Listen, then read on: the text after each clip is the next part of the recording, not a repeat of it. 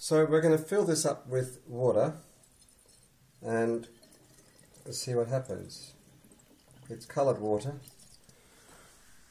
and this fountain, called Hero's fountain, seems just to run perpetually, and the level of the water doesn't seem to drop.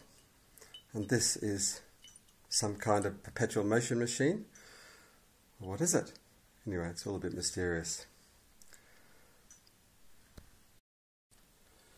So this is Hero's fountain, and I'm going to fill the top bit up with water, and what you'll see is this fountain starts to play, and the energy it's getting is from the water in the bottom, this middle bottle, moving down to the bottom bottle.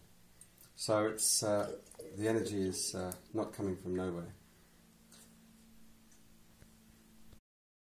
So the water is all now in the bottom here. What I would now like to do is to recharge it by tipping the water out, and you see that the water is now moving back into the middle.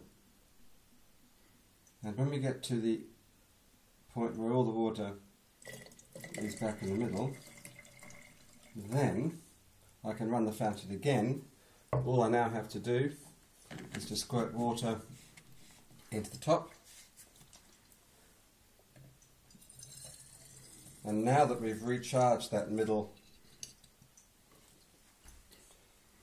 reservoir, we can now run the fountain again.